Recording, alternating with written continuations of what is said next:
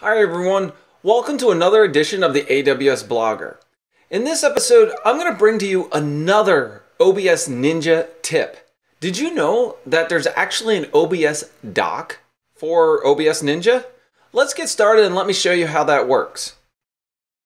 Within OBS, we're going to come over to View, Docs, and then our custom docs. And I'm going to give this doc a name.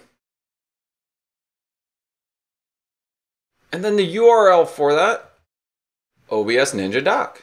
We'll apply that one, and here we have our docking station.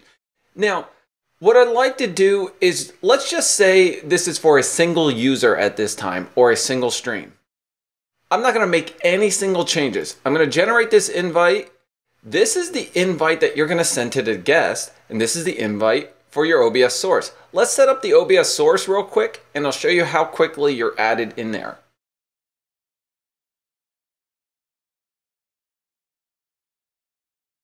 Now let's use this link to join OBS.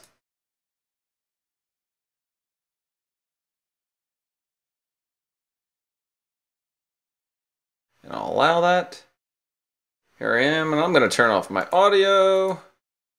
And then start, and quickly tab over. And we'll close this. Here I've joined directly from OBS using the OBS dock. And then I can send it out to that user, and I can control the stream without opening up a browser at all as the administrator or the director for that one. Now let's see how that works for a group chat. I'll hit go back on this guy, and then within my browser, I'm going to close Safari here, and I'll probably open it back up anyway because I'm going to use it again. And I'll move this guy over here just so you're not confused with my picture-in-picture. Let's set up a room. AWS OBS Dock. I have a couple of options here. I can see the guest, can only hear the group chat, can't hear or see the group chat. For this one, I'm going to say I can hear it, and then I'm going to generate the link. Here we have the guest invite. And then here we have the group one. I'm going to put this right into OBS. And then I'm going to take my link here, and I can send this actually to my group one, to the person that's going to join. But I also have my group invite. So we'll copy this. We're going back here. This is AWS OBS Dock.